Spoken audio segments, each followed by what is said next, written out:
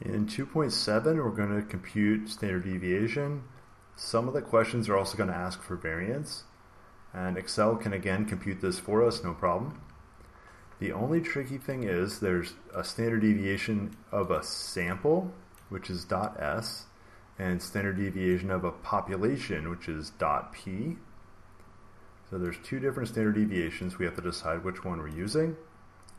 And variance is the square of the standard deviation. And again, here's the definition of standard deviation is how much the data deviates from the mean.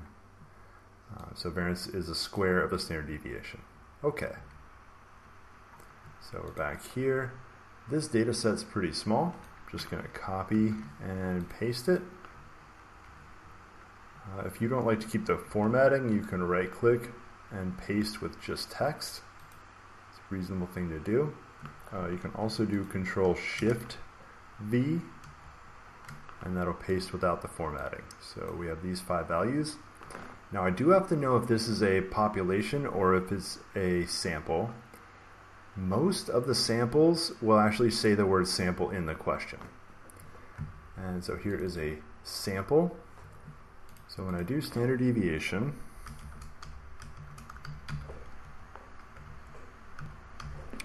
so I'm just typing ST. So there's two choices, stdev.p or .s. So this one is .s. So I'm hitting tab. And again, just highlight them all. Right there, enter. 1.96. Variance is the square of what we just computed. So I could do E4 times E4. That's one way to square it. All right, 2 decimal places. So highlight these two, number 2 decimal places. All right. 1.96 and 3.85. Submit. Okay. So again, this was a sample. I'm going to go through a few of the other questions and we're going to determine sample or population very quickly. If you type in the wrong one, stdev.p for population, it changes a bit. It doesn't change a huge amount, but it does change the answer a little bit. So you will likely get it wrong here if you choose the wrong standard deviation.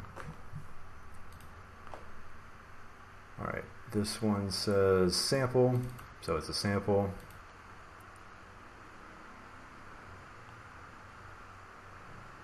Sample, so that says sample. Range, remember range is small minus large, minimum minus maximum, large minus small, max minus min. If you do small minus large, you'll get negative.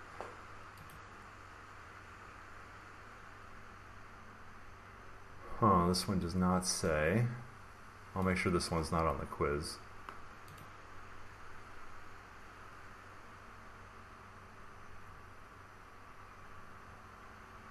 Alright, you just have to compute these two and decide which one's the biggest.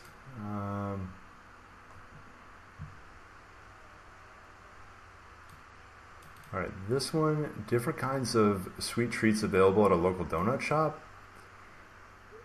This one, there's no other, these are all the treats right here, or at least all the ones we care about. So this is not a sample, this would be the entire population or the entire sweet treats at a donut shop. So this one is not a sample, this would be a population right here.